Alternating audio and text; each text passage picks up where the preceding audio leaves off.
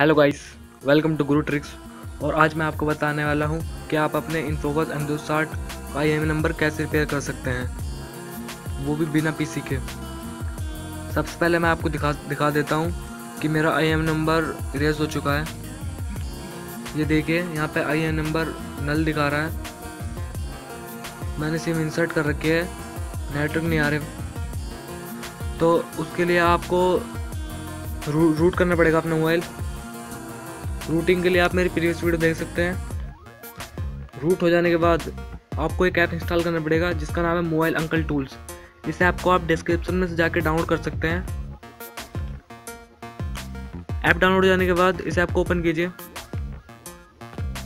ये रूट की परमिशन मांगेगा, अलाउ कर दीजिए। फिर आपको यहाँ एक ऑप्शन मिलेगा engineer mode. Engineer mode MTK पे क्लिक कीजिए। ये जो बीच में ऑप्शन है, राइट स्वैप कीजिए। यहाँ एक आपको ऑप्शन मिलेगा CDS इंफॉर्मेशन, इस पर क्लिक कीजिए। रेडियो इंफॉर्मेशन, ये फोन 1 फोन 2, ये IMEI नंबर फर्स्ट के लिए है, ये IMEI नंबर सेकंड के लिए है। तो पहले तो मैं फर्स्ट ही कर रहा हूँ।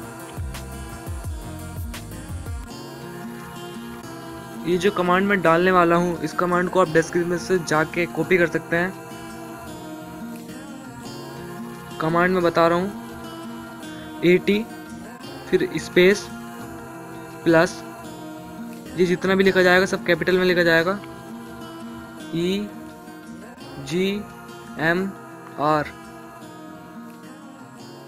इक्वल 1,7,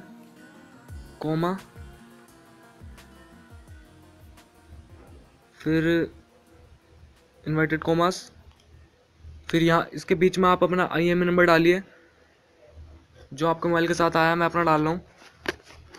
इस पर बाद क्लिक कीजिए सेंड एट कमांड। आप देख सकते हैं 80 कमांड सेंड हो गई है। उसके बाद अपने मोबाइल को रिस्टार्ट कीजिए। मेरा मोबाइल रिस्टार्ट हो चुका है और आप देख सकते हैं मेरे सिम बन के नेटवर्क आ गए हैं और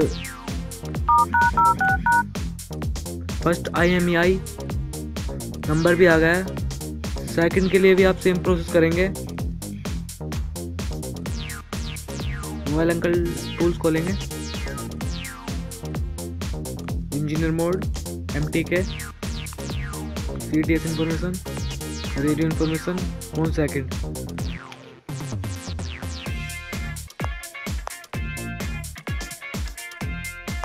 स्पेस प्लस MR,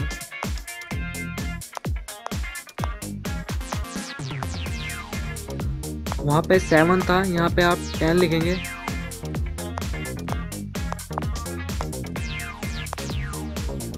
फिर अपना यहाँ पे सेकंड IMEI नंबर लिखेंगे। उसके बाद सेंड एट कमांड करेंगे, फिर अपना मोबाइल स्टार्ट करेंगे। मेरा मोबाइल दोबारा स्टार्ट हो चुका है और मैं आपको दिखा रहा हूँ कि मेरा दोनों IMEI नंबर फिक्स हो गए हैं।